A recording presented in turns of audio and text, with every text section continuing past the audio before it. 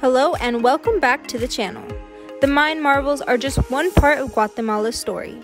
This country offers a wide variety to see and do, from the world-famous Mayan ruins to the pristine jungles, countless hiking trails, and colonial towns with centuries-old customs that are being practiced even today. So let's get started.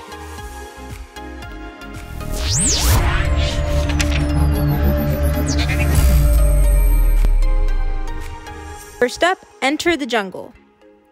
Ancient Mayan towns have been hidden for so long in Guatemala because the country is covered in vast segments of unspoiled forest.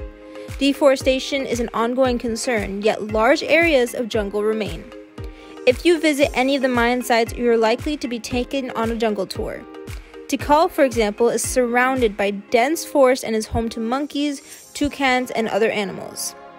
In many cases, Mayan ruins are buried away in the dense forests. In contrast to the Mayan pyramids, El Mirador is a forest experience rather than a tourist attraction. Wherever you go in Champe, whether you like it or not, you'll find yourself trekking through the forest.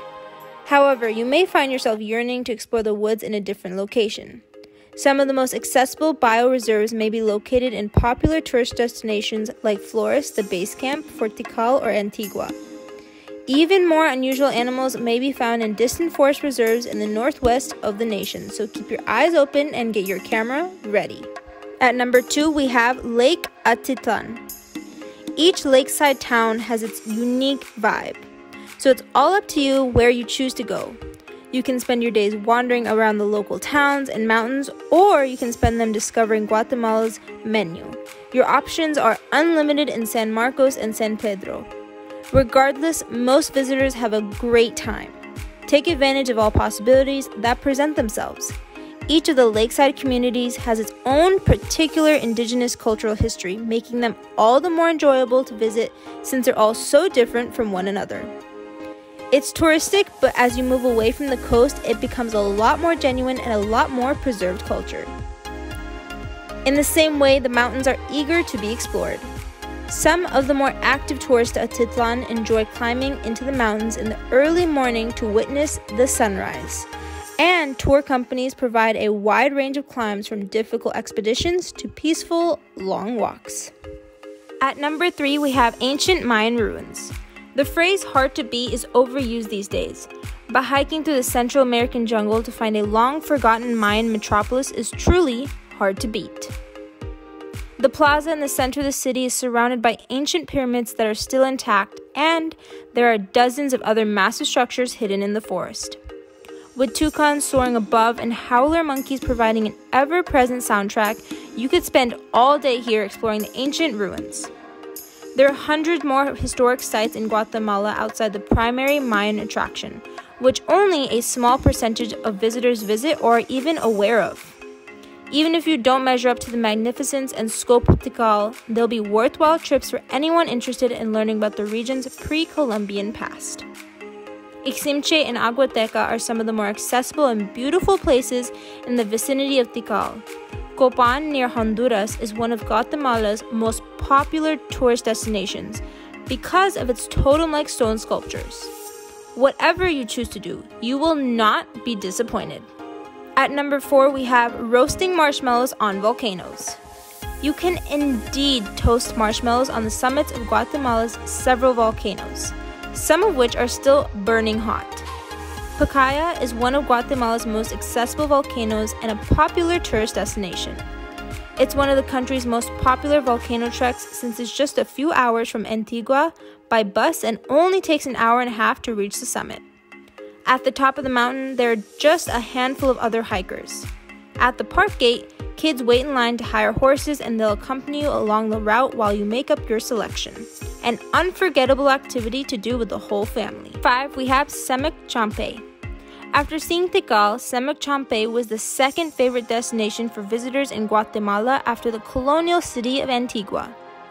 While it may appear like the middle of nowhere, a gigantic natural limestone structure is located deep in the forest, and its terraced bathing pools seem like an enormous tropical rice field. For a once inaccessible natural beauty, this park is well managed and accessible from the local town of Lagoon. This is just a few miles from the park. If you want to get away from it all, you may even stay in the park itself in one of the lodges there. Many trips will take you to the tunnels, a labyrinth where you swim down an underground river carrying a candle over your head to illuminate the way. Local teenagers with good salesmanship abilities will also attempt to sell you a drink or two while you're on the bridge jump or rope swing. Although the bus ride is lengthy and bumpy, the view and activities make it all worth it. Once you're done with the ride, you'll want to remain in the town for more than a few days. And lastly, we have Colonial Antigua. Many visitors come to Antigua due to the obvious city's grid system and sequential numbering of its streets. Even if they don't want to, it's simple to understand why individuals end up staying longer than intended. With its cobblestone colonial beauty and embracing plazas, the city offers the ideal laid-back ambiance for its tourists. The city is full of expat-friendly pubs, affordable eateries, welcoming plazas, bustling street markets, and even some modern-day comforts, such as sophisticated dessert shops. While the main square is a bit crowded with tourists, it's possible to go out into the surrounding area and see sights like this. A little lava running down would make it appear much better. Due to its colonial background, it is one of Guatemala's few cities that is truly attractive as opposed to other Guatemalan cities that unfortunately have been ruined by contemporary urban expansion. As a result, when people arrive in the country, they often bypass the capital and go directly towards Antigua. There's a lot to do surrounding the city for those who are a little more adventurous, with almost every hostel offering cultural and outdoor trips to a variety of neighboring destinations. Volcano hikes are a popular activity, but if you're up early enough, you can still visit some of the more remote highland towns, metropolitan areas, and lakeside resorts. Alright, Colonial Antigua brings us to the end of this video. Thank you for watching and see you next time on yet another adventure.